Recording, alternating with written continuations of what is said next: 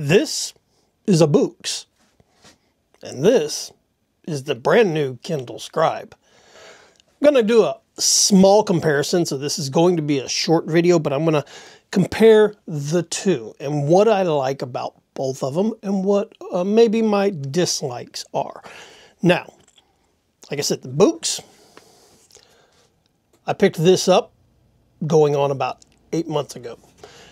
One of the things I loved about it was this side island, because I can hold it like this and not have to worry about my fingers making the pages move or my notes do funky things and stuff, because you have this side island.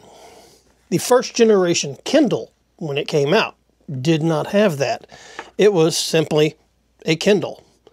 And I had a little issue with that. Well, the new generation came out. You'll notice now has this little side island here for you to hold your fingers on. So you can do it right hand or left hand. The screen will orientate to accommodate you. Now, that is one of the pros of both devices. Their writing methods are amazing. As you can see right here, this is the Kindle Scribe. And I go through and I show you each one of the different pens and its different thicknesses that you can write with. This is the Boox. Now I'm going to open up this one and show you how I use it in a work setting. I use this to take notes, create little mind maps and things like that. Works identical to the Kindle Scribe. The only difference is when it comes to the pens, you have a lot more selections with the Boox. You can do more with them. Whereas the Scribe, let's say you're going to use a fountain pen, it gives you 5 width options. If I choose the fountain pen on here, I can carry it all the way up to 20 different width options. And I have more devices that I can use with this.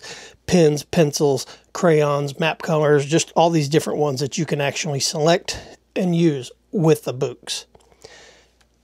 But they both work amazing. Now, as far as the device itself, they are pretty much the exact same thickness. The first generation Kindle was a little bit thicker, and then this version came out, and I think, in all honesty, this version was released to be a direct competitor to the Boox. Now for the cons. The Boox, I really don't have any cons with it. Battery life is amazing. It lasts for a long time. The pencils work great. It's also color E-Ink. Cons for the Kindle Scribe. It's not color E-Ink. And it doesn't do like what the Boox does. The Boox is an Android operating system. Meaning I can use Google Chrome, YouTube, anything that I can do on a regular mobile device or tablet, I can do on the Boox. It's just that it's E-Ink.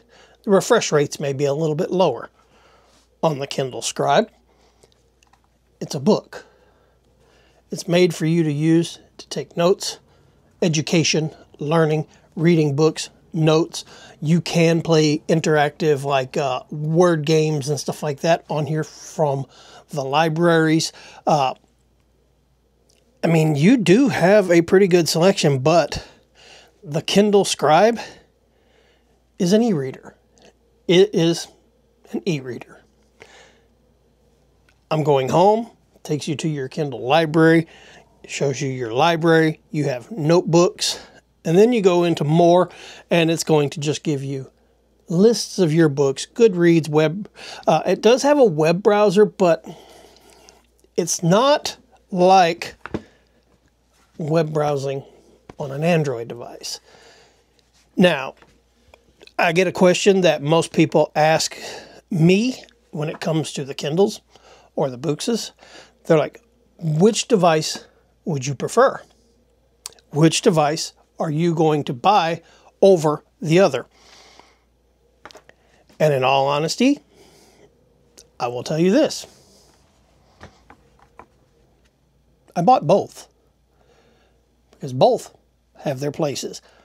This is kind of like my entertainment, the Kindle.